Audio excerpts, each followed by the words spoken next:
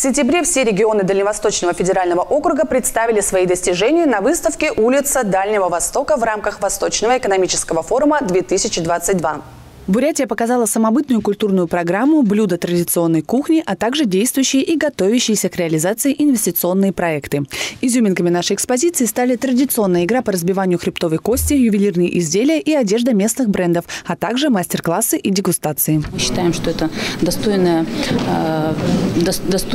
награда нашей деятельности, потому что мы готовились в течение года, 24/7. У нас очень большая делегация была, как предпринимателей. Наш бизнес представил весь свой потенциал, и мы будем все эти объемы наращивать. Само участие в таких вот больших, крупных международных мероприятиях для республики очень важно. И на протяжении уже нескольких лет, с 2019 года, мы ощущаем все-таки результаты вот этой выставочной деятельности, которая происходит в городе Владивосток в рамках Восточного экономического форума. Награду главе Бурятии вручил полпред президента России в ДФО Юрий Трутнев на заседании Совета округа, прошедшего во Владивостоке 9 ноября.